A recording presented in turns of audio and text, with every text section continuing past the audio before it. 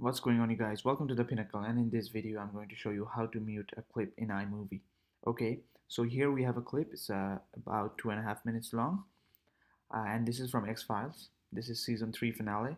Well, the first 2.5 minutes of season 3 finale. Okay, and this is in Spanish. Okay, honestly, it is in Spanish. I can show it. I can prove it to you right now. Deme el arma.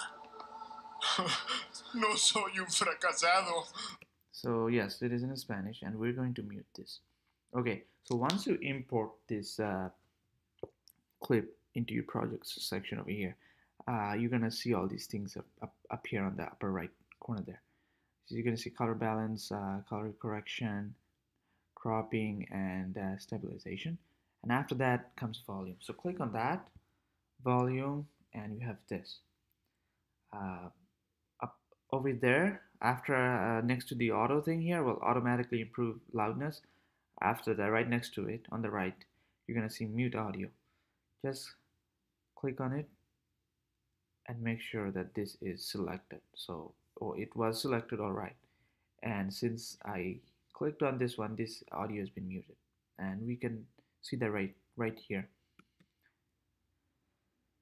See, they're talking all right, but the audio is gone. It's been muted. So just like that, it's simple as that.